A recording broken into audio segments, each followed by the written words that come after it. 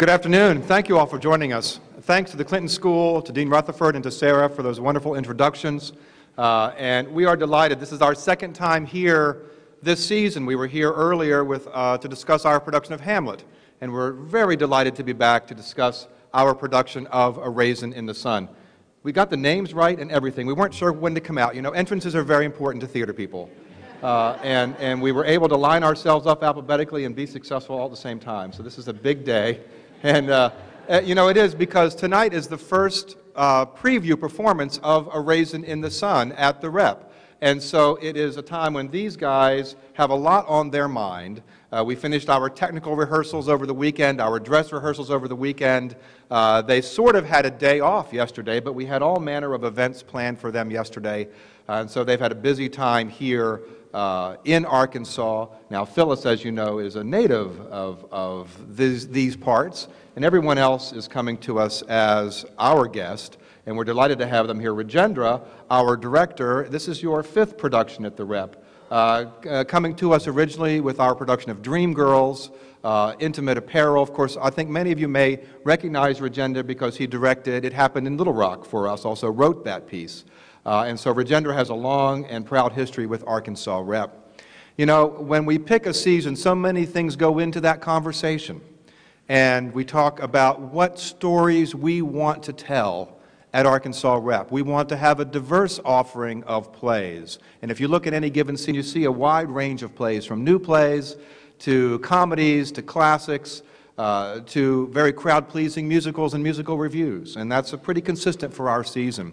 We began our conversation about A Raisin in the Sun. It's been over a year ago now, I think, Rajendra. We've talked about it on and off for a variety of years, about when can we do a play of this magnitude. The Rep, in its 35 years, has never tackled A Raisin in the Sun. And sometimes these plays with huge artistic footprints are intimidating, although few things intimidate us at the Rep in terms of plays that we want to tackle. But this one has special meaning to all of us. It has special meaning to those of us at the Rep, to our board of directors, and of course to our cast that Rajendra has assembled for this production. You know, and I want to be careful too, because we talk about A Raisin in the Sun being an important play, being a significant play, being an historic play. But you know, that puts the play on a pedestal and sometimes makes it unreachable and unattainable and inaccessible. And we never want to create work at the Rep that is any of those things. We treat every play as if we're looking at it for the very first time. And in our conversation today, I want to ask these actors how they approach their roles and how they bring life to their play, to this story. But the point I want to make as we get started is, at the bottom line, the end of the day, we're in the business of telling great stories. And there is no greater story to be told on our stage than the story that Lorraine Hansberry has created with A Raisin in the Sun. It is as vital and as relevant today as it was when she wrote it all those many years ago. And that's why we chose to tell this story. That's why we chose to include A Raisin in the Sun as part of our current season. And that's why I hope you'll come down and see it, along with many, many of your friends. Let me start things off with Spirit. Spirit's sitting right here. Spirit is our assistant director. She's been assisting Rajendra throughout this process. Sarah mentioned that we produced one of Spirit's plays a few years ago, One Ninth, a play that toured the state. And we're very proud to have Spirit associated with this production. And Spirit is so knowledgeable about this era. You mentioned earlier that you kind of live in this era because of your day job. So, Spirit, tell us a little bit about the context of this, how this play was created. I know you guys have microphones there to share. Tell us a little bit about, Sarah gave you a brief plot synopsis of the play, but there's some truth to this story. Lorraine Hansberry had a personal connection. Talk to us about how this play was created. Good afternoon. Can you hear me? I'm glad to be home at the Clinton School. In order to get a true understanding of the context of the play, we would really have to spend some time talking about the institution of slavery and the aftermath of that and the impact that that institution that lasted hundreds of years had on a nation. In the essence of time, I'm going to skip forward to a very familiar court case, the 1896 Plessy versus Ferguson case, which established the separate but equal doctrine. So setting up Jim Crow laws and black codes that flourished throughout the entire United States. As you know, every aspect of life was segregated, and the stamp was put on it by law, and each state had their own versions of these laws. But for example, education, we all know. Housing, in this case, Lorraine Hansberry's family lived in Chicago, and her father was actually instrumental in fighting covenants, restrictive covenants that segregated black and white neighborhoods. Just to put it in context of the era of the 1950s, it takes place in the 50s, so you have the 1954 Brown versus Board of Education case that outlawed segregation in education. But after that, you think of 1955, the Montgomery bus boycotts. 1955, Emmett Till, a 14-year-old boy actually from Chicago visiting Mississippi, was lynched. And so there's so many different elements, the ties to Africa, slavery, lynchings, the Great Migration that led blacks from the South to the North to obtain better employment. But to find out when they got there, things were segregated, and Lorraine Hansberry's family was actually instrumental in trying to break that down. So in a nutshell, I'm just going to put that out there. Does anybody want to add anything to the context before we move forward? Well, let me ask so Lorraine Hansberry's family experienced the plot of the play. When our audience comes to see A Raisin in the Sun, they're seeing almost an autobiographical story. Was there any one character in the play that Lorraine Hansberry identified with more than others, or were the various characters an amalgam of her story? I believe that Benitha is one of the characters that, you know, you can see Lorraine Hansberry in to a great extent. But I feel like there are remnants of Lorraine Hansberry and her experience, her family's experience, represented in all of the characters. Back to the covenants that her father fought. They lived in a segregated neighborhood, and when they decided to move to a white neighborhood, they were terrorized. Bricks were thrown through their window, and just like in other places where people tried to move into white neighborhoods, and there were actually deeds that said that you cannot rent or sell to black families. So it's definitely integrated into the themes of the play. And of course, there are many themes. One of the things that makes a play a classic, makes a play timeless, is the fact that Lorraine Hansberry weaves so many themes into the story that she tells. But before I get to the themes with Rajendra, let me ask one more question about Lorraine Hansberry. She was 29 when she wrote A Raisin in the Sun. And I know that she studied in many institutions. She was a world traveler. Tell us a little bit. I also know that she passed tragically at a young age. After the play was written, and she won so many awards, and the play was acclaimed and brought to stardom so many people, what happened to Lorraine Hansberry after A Raisin in the Sun, after the dust settled with this production? Well, according to my research, even though she put everything, her life's work, everything that she learned through her experience, gaining an education in the United States and abroad, I don't know if she anticipated the reception that it received. Running on Broadway, 500 or having over 500 runs. She actually went on to write more works. She was an artist, she was a writer, she continued writing plays. And unfortunately, yeah, she did die at a young age, at 34. But she was a feminist. She worked with the women's movement. After A Raisin in the Sun, it seems as though she cracked an opening in terms of the consciousness of what was going on, the reality of Black America. And in the early 60s, she joined other movements that were emerging after the 50s, the tumultuous 50s, the peak of the modern day civil rights movement. Rajendra, let me turn to you with a question. You were the assistant director on the production that was on Broadway with Sean Combs and Felicia Rashad and others, and you worked on the film of that story.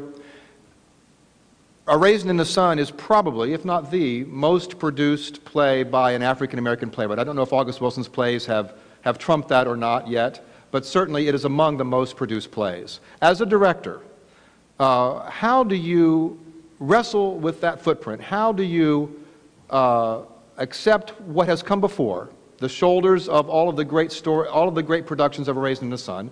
How do you manage that to tell your story here in Arkansas, How do you incorporate that or dismiss it?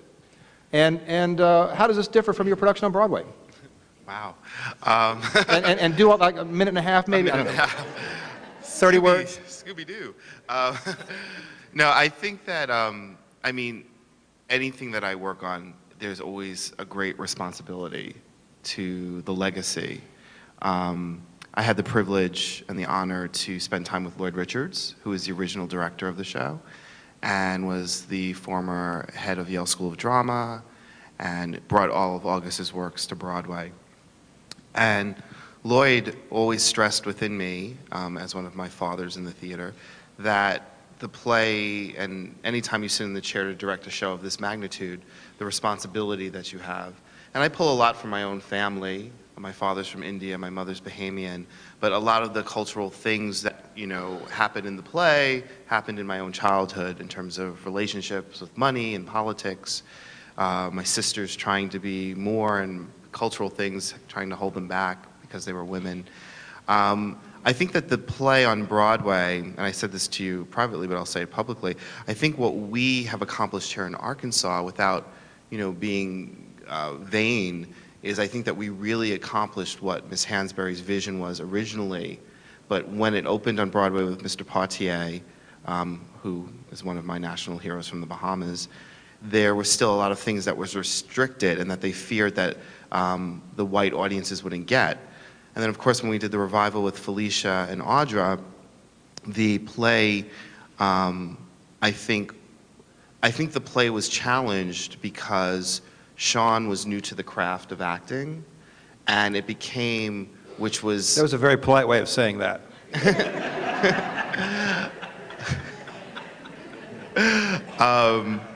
And I think what was Lloyd's fear, and what Sidney and Lloyd fought, because when the play was originally done, Sidney and Lloyd fought with Miss Hansberry and the actress who played Mama.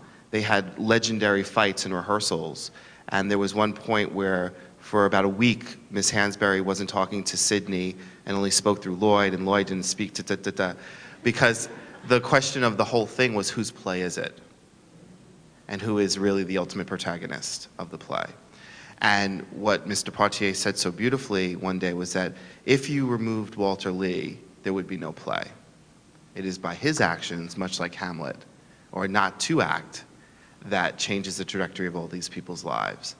And so it was interesting because playwrights often know what their plays, they believe this is what it's about, and so to be able to have it change. And so when we did it on Broadway, Felicia, once again, you know, history was made. Felicia became the first African-American woman to win a Tony for lead actress. We had never won in all the history of the Tonys lead actress to that point. And Audra McDonald at 35 became the first African-American woman to receive her 5th Tony for her work on Broadway as an actress.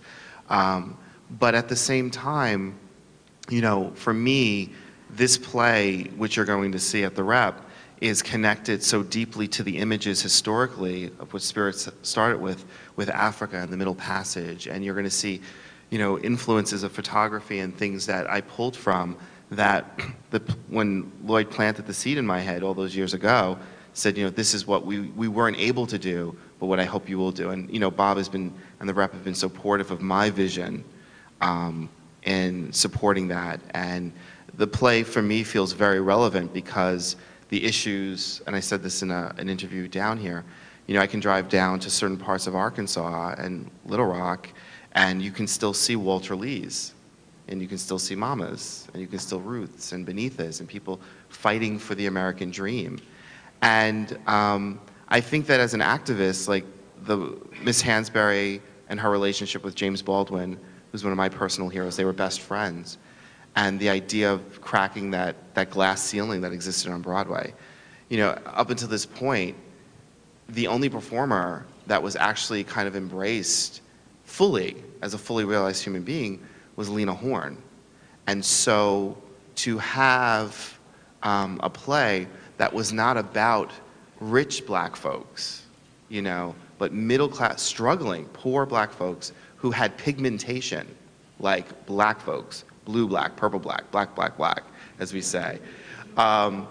on stage, and women with full hips and gray hair and wearing, and all of that, it gave us an opportunity to see ourselves fully reflected. We weren't just maids and chauffeurs and butlers and saying yes ma'am and no ma'am. We were fully realized human beings. And so for me, every modern scholar and every African American artist, you know, from Denzel to Whoopi to Oprah, everyone looks at this as the moment, because not only did it introduce Lloyd and Miss Hansberry and Sidney and Ruby and all these great artists, but modern Black American theater would never be the same. We could never go back to before. We had seen ourselves reflected. And so the responsibility and the call went out. And when she died, you know, James Baldwin wrote in her eulogy, he said that the theater is quiet today because one of its lionesses was taken too soon because of breast cancer.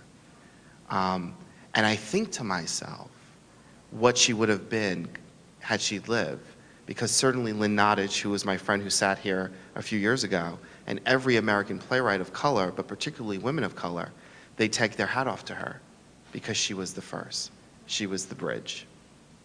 Thanks. And you know, talking about the director-playwright relationship, the analogy that I always use is that the director is the general contractor and the playwright is the architect. And so there is a give and take back and forth in that relationship too that I think is very important every time you start out on a new play. Tawfiq, let me bring this to you. You're an actor. This is your second time at the Rep. We're so glad to have you back. Rajendra referenced your character, Walter Lee, that if Walter Lee wasn't there, this story wouldn't take place. Also, great actors have portrayed this role that you're bringing to life on our stage and doing it so well. What preparation, what kind of work does it take to create a character that is as well-rounded, but at the same time so explosive as Walter Lee? Well, I will say that I've kind of been blessed to have a couple of years of experiences in different aspects in my life that I am able to pull from and understand Walter's journey. Like Walter, I'm a man of passion. You know, Walter has a day job. You know, he's a chauffeur, but he's not content with that. And myself, growing up, I've had numerous jobs. I was in the Marine Corps, I left that. Became a correctional officer, I left that, and people were looking at me like, you're crazy, you got a job. Then I joined the fire department, which I did feel comfortable with, but I knew something was missing. And doing all those years and all those jobs, I still dabbled in the arts, whether it be dancing or acting. And it finally hit me that being an artist was my passion. And there's a lot of struggle internally and externally in your life with following your passion and your dreams, because you have so many people that depend on you, wives, kids, children, and you have to get them to believe in you and to support you so you can pursue your dreams. And I'm able to call on all those years of experiences and doing those different jobs in my life. And I can pull from that pain and joy and use that in the role as Walter. Good, and I want to move to Phyllis here too and ask a similar question. Playing Mama, the matriarch, the widow of the family, the catalyst for the story is that her husband, Big Walter, has passed away and left them an insurance check. And everybody has a different opinion about how to spend that insurance check. And it's Mama's insurance check. You know, and you're, again, what is it about this character you're playing that you think has resonated with audiences throughout time? I mean, and also you're playing a character that is older than you and perhaps has a different life experience. How do you incorporate that into your own work? Well, being from North Little Rock, even though I didn't grow up here, my summers, and as I was saying to someone yesterday, the most important parts of my life and who makes me as a person and as an artist come from here. Last evening someone was questioning me about, well, where are you from? Well, where did you grow up? What influenced you? And I said, my family here, because my father being in the YMCA, we moved so often. So the only thing that I could count on, the only thing that was stationary, the only thing that was always the same was the family. I knew that I was going to come to 824 East 14th Street, that the phone number was Franklin 49012, it still is today, that I was going to walk on the porch. There were things that were consistent. My aunts were domestics. My grandmother was worked in a nursery at Park Hill. Right. So I saw these women, but because my father, like Walter, was a visionary, he saw beyond Little Rock, and he got us out of here, but he never let us forget here. He always made us remember and appreciate from whence we came and what the struggle was. And so for me, first of all, I never thought about playing Lena. It was never even in my desire place. I didn't think I was ready to do Lena. And it was actually one of my students that sent me the email.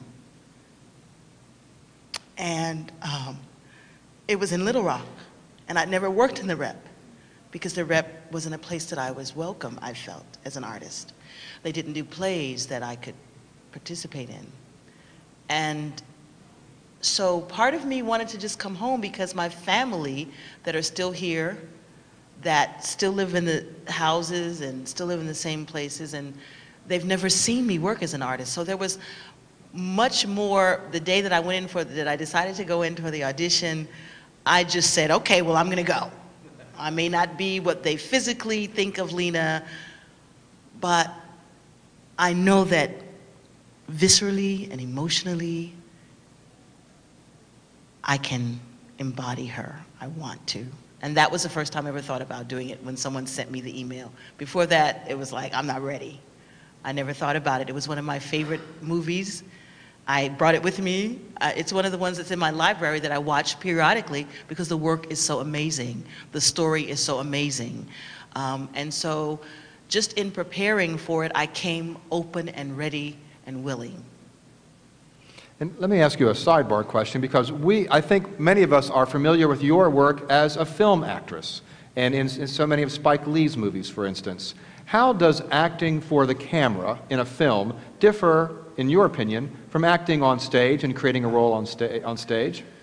Well, I'm grateful that I started my work on stage. And I think for anyone that calls himself an actor or an artist, it's important. And if you've not been there, then don't even try it. No.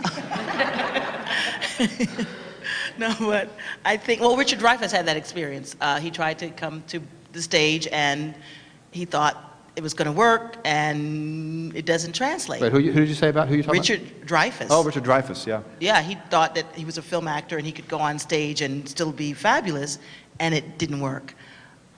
I worked and started on the stage, or on the boards, as we say. I was blessed to work with a man who gave me a crucial bit of information that I shared with one person in the cast. And he told me this, because stage, you know, we have to get the rafters. We have to make sure that the seats see it, so the gestures and everything can be large and needs to be projected more and more articulated physically, vocally. You use your entire body. In film, if you feel it, if you think it, it's going to come in the eyes, and the camera will come in to get a close-up. So all I have to do, my responsibility as an actor, is to make sure that I'm truly thinking, living, and feeling that moment, and trust that the DP and the director are going to bring the camera angles in to get it.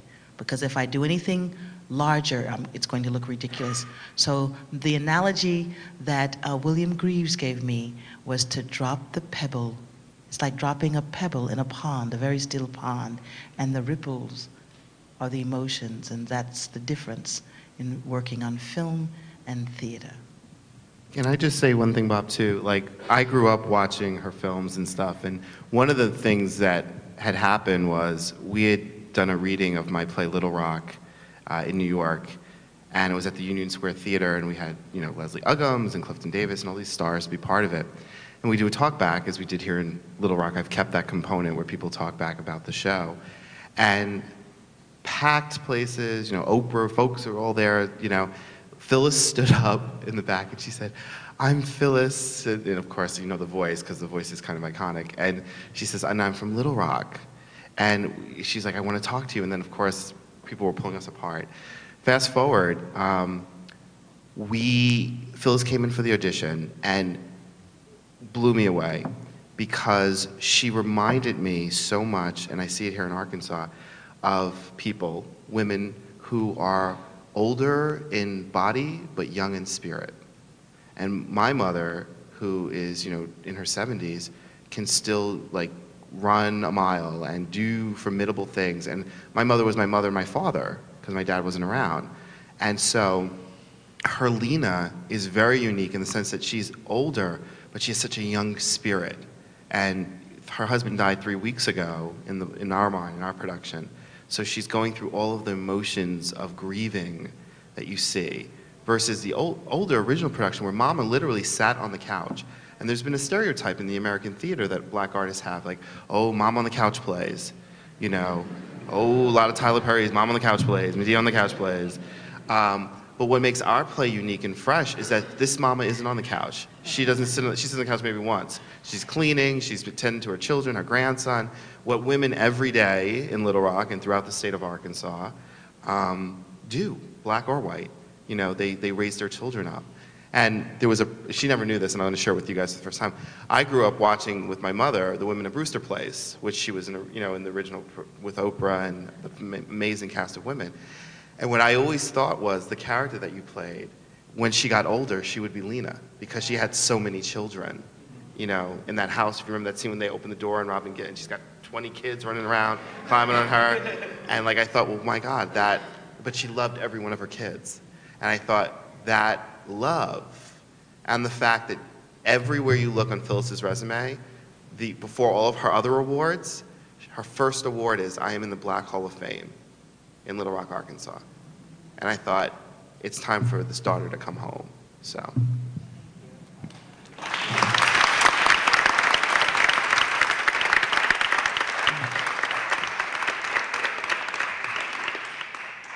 You're sitting down there at the end of the table, so I want to get to you with a question. And that plays Ruth, the wife of Walter Lee, the mother of Travis. They all live in this little one-room house, or two-room house together. And it seems to me that Ruth is the intersection of so many of the plot points in this production, because she is not of the family. She's the only one that we meet in the immediate family that's not related by blood to Mama. And so when you create this character, again, I think that Ruth probably a little older than you might be yourself. And what's it like to create this kind of woman? How can you relate to a character like Ruth, who is a domestic, who has to get up and get everybody else up in the morning, get her son off to school, get her husband off to work, deal with the problems that she faces? How are you wrestling with those challenges when you create this role? Well, this role is a role that's very near and dear to my heart, and I still wrestle with her every day, every performance. So as when I walk on stage, it'll be something new, it'll be something fresh. But where I started with it was looking at the women in my family, looking at my mother and how she raised me, how even though, my father was there, how she was the one driving me this place, that place, the other place, comforting my fears and telling me I could do it in times where there were a lot of naysayers.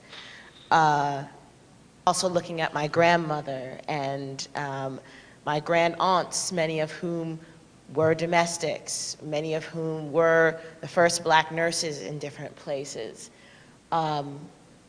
And interestingly enough, both my mother and grandmother's names are Ruth.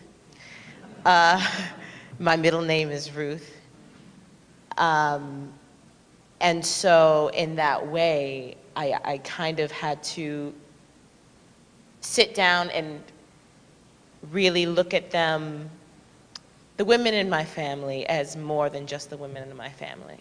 Look at them as women and individuals with lives and dreams and hopes and fears and disappointments before I was even thought of. And many times spoke to them about what it was like to sacrifice, what it was like to be the glue, to be everything to everybody all at the same time, to be the person who was the intermediary between people, making sure that the children got raised and making sure that the husband felt supported.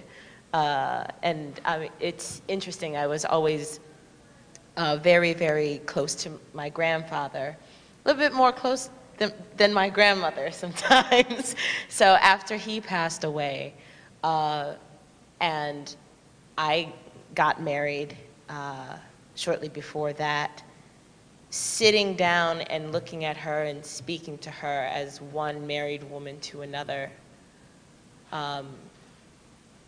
who was alive during this time.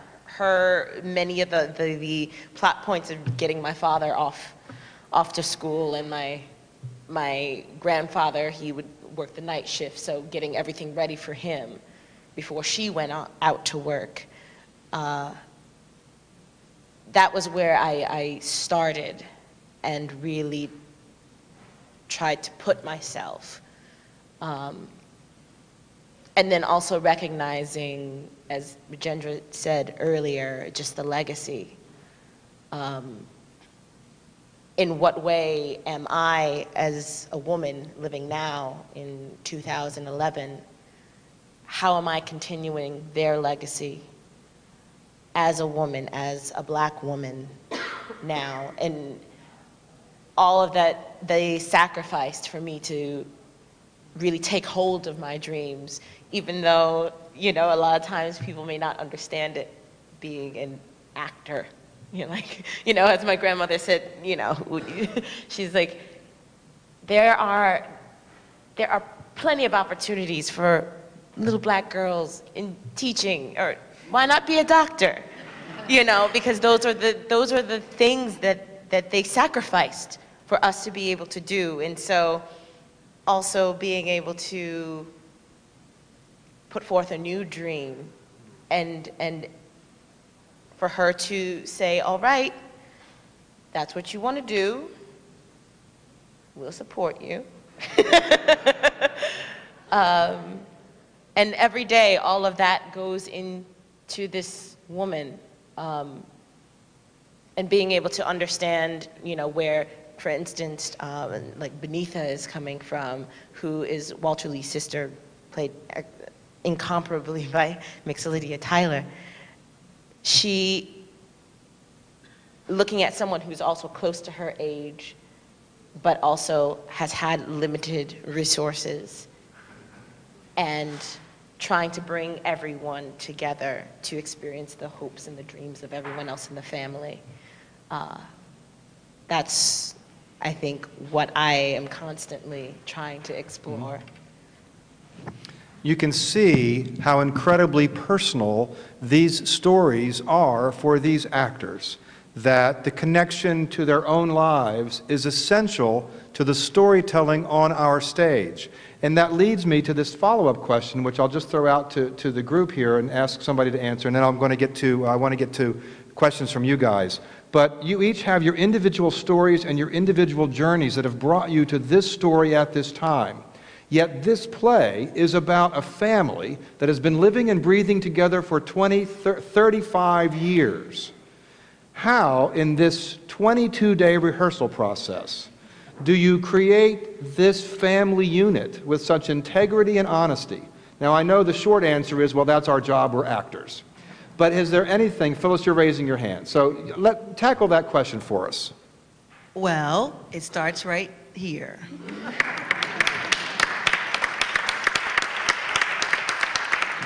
I think, you know, we can all say the other cast members are here, and if they Yeah, hey, can if you're stand cast up. members, let us see you. Let us see our other cast members. Stand up, stand up.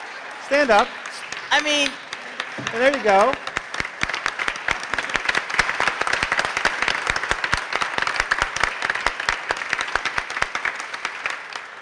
and I jumped in because I've said this, and I know everybody's heard me say it. We say it to each other. Even the rehearsal process, I mean the audition process, you felt comfortable, you felt protected, you felt someone that really cared about you. Because he has created the environment in which we can be comfortable to play and to expose ourselves. And he will always be my Go Deeper director. Go deeper. So,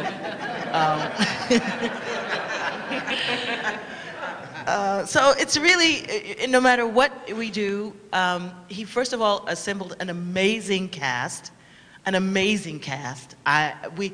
I'm still watching the show. When I'm not on stage, I still don't go to my dressing room. I sit and I watch the other actors work, because everyone is really that good. And they're giving that level of work, that level of commitment, that level of they're just giving. And Rajendra has created the environment with which we can play and feel comfortable, and I think that's where it began. Good, good. Now, Tawfiq, go ahead. Yeah, to add to that also, I say it starts with Rajendra. I remember him saying that when he casts, when he holds auditions, one of the things that he considers along with talent is the spirit of that person. And you can definitely tell that not only are my cast members talented, but each one of us has some type of spiritual connection. And it started from myself and Lynette and Segun trying to get here on the plane. You know, I remember last time when I came out here, I didn't speak to my cast members before I got on the plane. This time, we all found each other. We missed our flight, and we're already acting like brothers and sisters trying to figure out how we're going to get another flight out here. So it started from us meeting at the airport. We instantly were connected. And I think Rajendra has that type of vision where he just knows how to put people together who are already going to be spiritually and have that connection. So it makes our job much easier once we get into the rehearsal process. Well, you know, Tawfiq alluded to the fact that they tried to get here. You know, this play began rehearsal literally the day after the big snowstorm in New York City when everything was shut down. Now, Mixie, you got here, and who else got here? You guys were here, but everybody else was in New York. And with a 22-day rehearsal process, you remember seeing on the news that it was like days before you could get out of LaGuardia Airport. And it was, in fact, days before we got these guys here. So we rented a studio space in New York City, and Rajendra assembled the remainder of the cast, and they began rehearsing in New York so that we wouldn't lose time in the process. And so, you know, that experience, sometimes adversity brings us close together.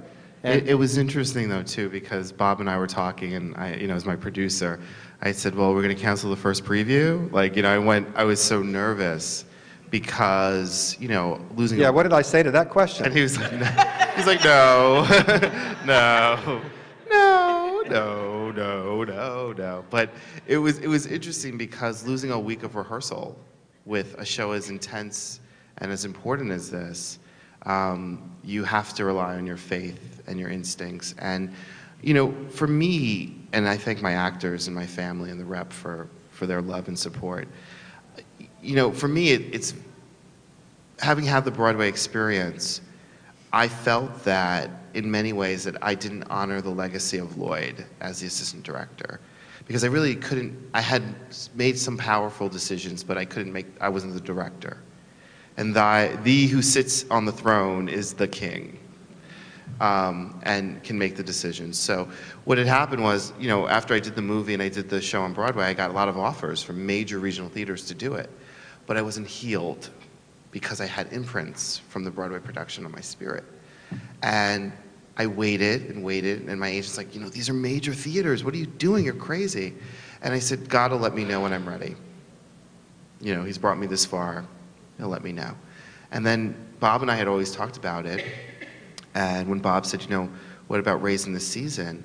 And the number 2011 just kept coming to me and saying, this is the beginning of a really important year in my life, with Little Rock inching its way towards Broadway in the fall, coming here and doing the show as the director and healing my wounds and honoring Lloyd, who was a major force in my life, the first black man to direct on Broadway. And he was mentoring me, And I'm from a little island in the West Indies. And to have that responsibility and that legacy, and to bring it to Little Rock and to the Rep, which has been so instrumental in my life and my artistic growth. I have a show coming to Broadway because of Little Rock, because of you, because of the 9. And that doesn't happen to little kids who run in the Bahamas on a beach with no shoes. And so, for me, this is my gift back to the city that has given me so much. And I think of my grandmother who passed away this year, who was the one that said, Sidney Poitier, be like him, follow him, follow him, follow him. Because that was the only roadmap that a Bahamian woman had to America, to the theater. And now, today, her grandson sits at the Clinton School as a panelist talking to you fine folks. So God is in all things. And I'm grateful to be here and to be with all of you and to give this as a gift, and to Ms. Hansberry, and to, as I said to the cast privately, to have what I did on Broadway and what I didn't do on Broadway off of my ledger, because this is the best production of Raisin, hands down, you will ever see.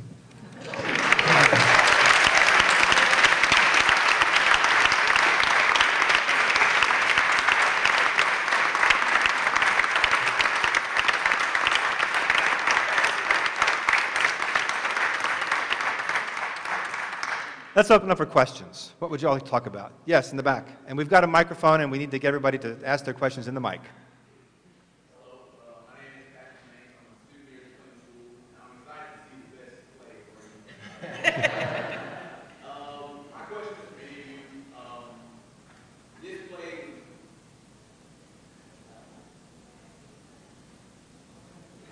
play, this play was written in the 50s. And mathematically, from the 50s to now, not a lot of time, but we all know a lot has changed since then. And so I'm wondering, are there any messages or any sort of nuances that you guys may anticipate having trouble communicating from then until now? Who wants to talk about that one? I'll just say that for me, living in Brooklyn, this play, the projects, the lower income New Yorkers that I live in my community, black, white, Hispanic, Asian, white, this story is happening every day. We're wrestling with what it is to be African people living in America. We're wrestling with the baby boy syndrome. I was one of them. My mom was my mom and my dad. We were talking in rehearsals one day saying, one of our cast members said, who had a similar journey, said, my dad was never in the house and he never taught me how to tie a tie. And I burst into tears because for years I thought I was the only one that didn't know how to tie. All my ties are pre-tied because my dad never taught me how to do that. And so I think it resonates every day. I mean, I think that if you look with hip hop and the urban culture that's happening and the crossover of it, there's a lot of Walter Lees who, even as our president sits in the White House today, there are even more Walter Lees, and they're not just African Americans who are angry and hungry and have the dream, but see it slipping away. And then, there are countless black men who are trying to take their place in their homes, but they have very strong moms and mothers from a generation that wrestle with that. And so I think that it's very personal and it's very relevant today. I went driving yesterday, I went to the Tyson Chicken Farm, the factory up, and to see so many Hispanic people like working and working and working, and it was just amazing to me to see that and to say, wow, these are Walter Lees. They're trying to live their dreams. And how many of them want to be on Broadway? How many of them want to be at the Clinton School? But they can't see the roadmap. So. And also to add to that, as a New York City firefighter, I get to go into people's homes when I respond. And I can tell you, and I work in Harlem, I can tell you there are so many homes I go into, whether there be projects or brownstones or multiple dwellings, where you have families who have 6 or 7 kids and a mother in there, or you have families with just an older brother there, and there is no mother or father.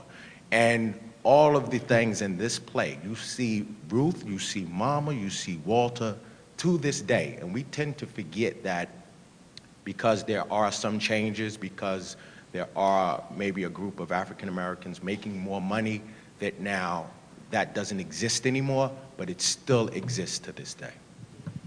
And I think the way the director, I mean, one of the things that I laugh, I haven't told Virginia this, but if you look at my script, there are no black lines, because the first thing he told us was, get rid of all the directions.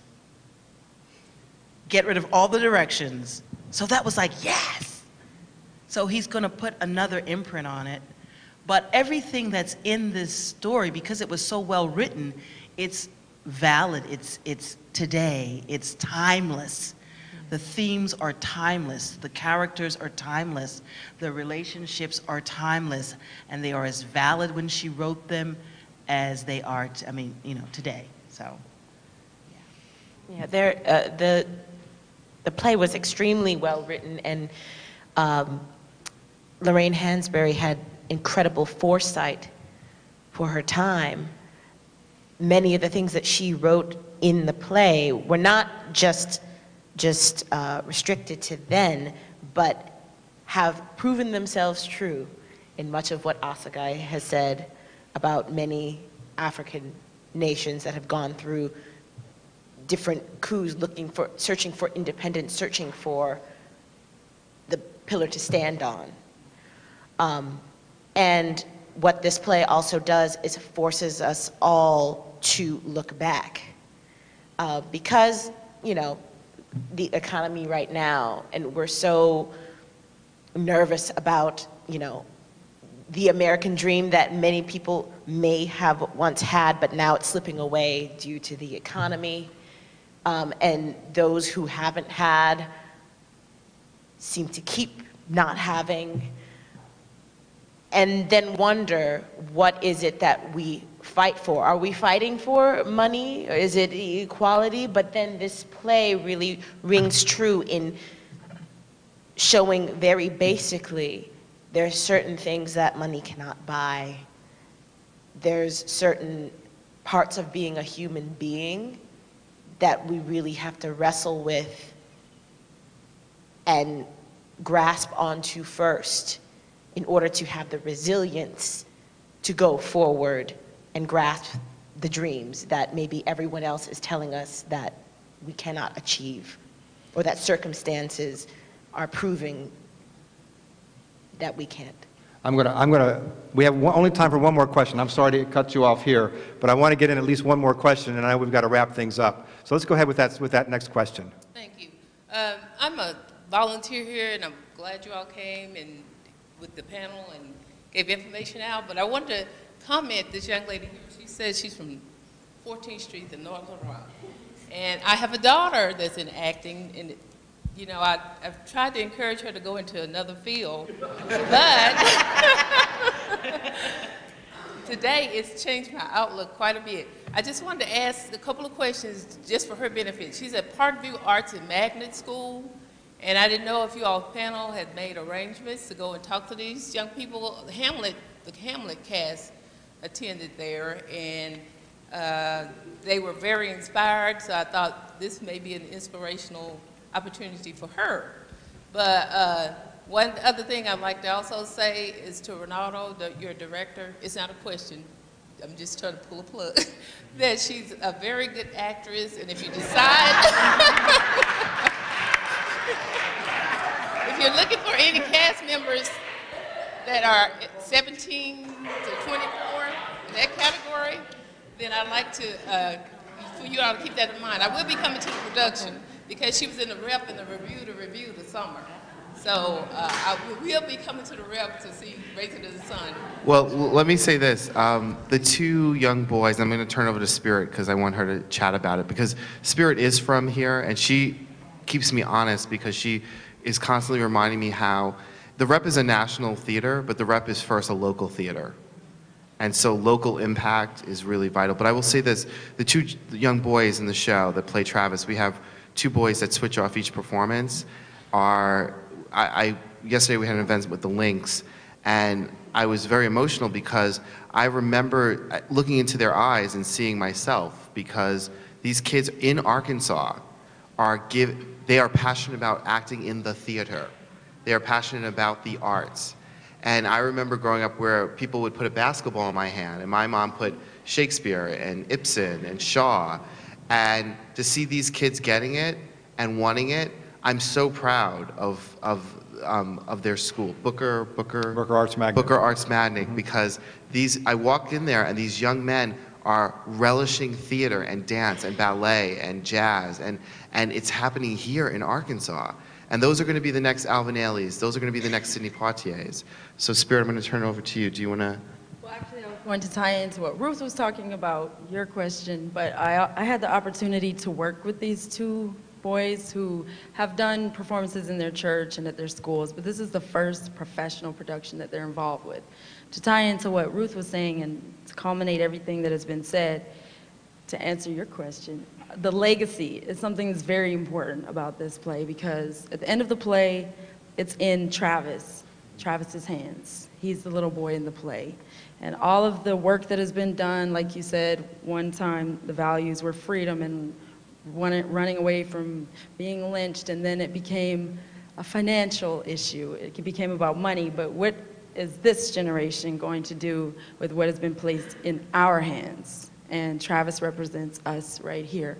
To answer the question about development, there is an event on Monday at the Mosaic Templars Cultural Center. I can provide more information about that after, for young aspiring artists. I want to thank you all for being here today. Come back and see our production. It opens officially. We have previews on Pay What You Can on Wednesday, preview on Thursday. Official opening night is Friday, where we'll have an opening night reception with our cast. And then we run for 3 weeks after that. So I do hope you will come and see this production, see these actors bring this wonderful story to life on our stage. Thanks to the Clinton School for hosting us today, and thanks to all of you for joining us for this conversation.